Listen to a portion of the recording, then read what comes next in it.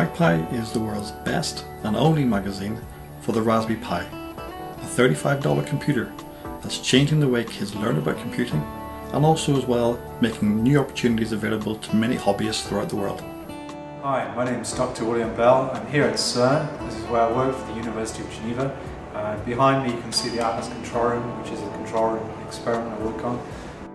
I'm here to talk to you about the MagPi. MagPi is a magazine for Raspberry Pi users. Here's the Raspberry Pi. We're involved in this project because the Raspberry Pi is a way of changing children's views of computing. Computing, as you might imagine, is very fundamental to physics here at the Large Hadron Collider. And so this project is all about encouraging children. We want to get the Raspberry Pi magazine into the hands of children so that they can learn how to program.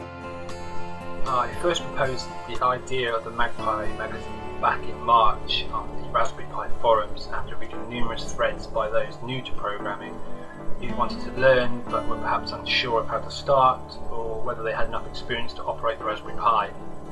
At the time, there was no documentation for how to use this clever little computer, and most tutorials and projects were aimed and written by those with lots of experience in using Linux or had a background in programming. I felt that as a result of this, it may put a lot of beginners off attempting to learn how to program and perhaps prevent them from realising the vast variety of projects that would be possible with limited effort with the Pi.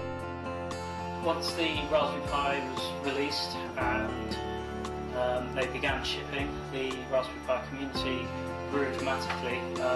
More and more websites were popping up, blogs, extra forums as well, and it was becoming very clear to me that it was going to be very difficult for people to find information.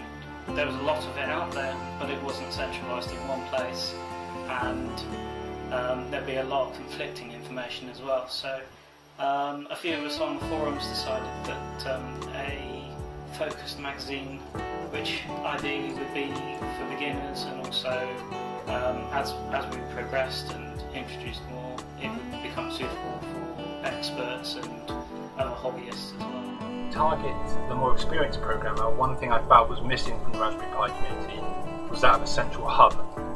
Aside from the forums, which would allow those to explain in detail to others how to replicate their project, perhaps showcase pictures, videos, and answer any questions from the community on the topic to help others in a similar situation. Coming from a medical background with publishing papers in journals, I felt that the best way the community could share their experience was in the form of a peer-reviewed journal online, and this seemed to tick all the boxes and comply with the educational ethos of the foundation. We have received a huge amount of feedback from all of our online readers. They would really love to see full-colour printed copies of the back issues.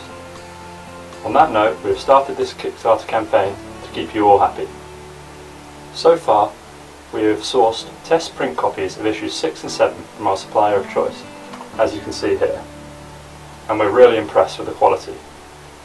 Each issue contains 32 full-colour printed pages of interesting editorials, interviews and projects for you to work on, whether you're a seasoned professional or just starting out.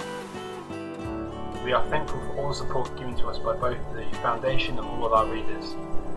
We've been overwhelmed by how well we've been received, with constant feedback to reflect this, and some great articles featuring the magazine by the Wall Street Journal and the BBC's Rory Callan-Jones. Producing the magazine is a global production. Some contributors like myself live in North America, others live in the United Kingdom, and others in Central Europe. Working with the MagPi team has been a really good experience. They're a good group of people and we've worked together really well, and everybody seems to pitch in and do their bit to really get the magazine up to standard and out on time, which we feel is quite important so that the magazine's of good quality and also is there on a regular basis as well. To me, the MagPi has taught me a lot about the Raspberry Pi community, its projects, and boosting my confidence to no end. Getting their mag printed would mean more people can access what the MagPi has to offer. We at the MagPi magazine are so excited to be able to offer the possibility of a printed version of all 8 issues of the magazine, as this is something which gets requested of us from our readers. Having the addition of an attractive binder adds to the collectability of the issues and makes a great gift to yourself and any of your loved ones. It'll be really good to see the MagPi in print. I've printed out a few of them as part of proofreading and also as reference material, and I found it extremely useful to have a paper-based version of it to flick through and look up various bits and pieces which I suddenly remember, oh yes, I need to know that information, and there it is on the page.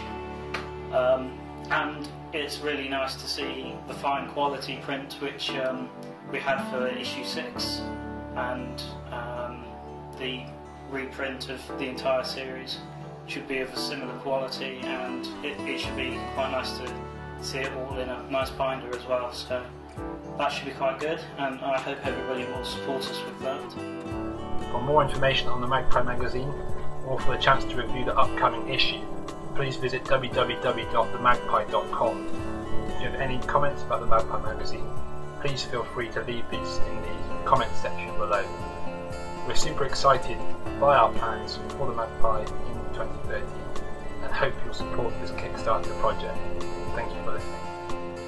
Thank you very much for reading the MagPi. It's been really good to produce the content for you all, and I hope it's been helpful.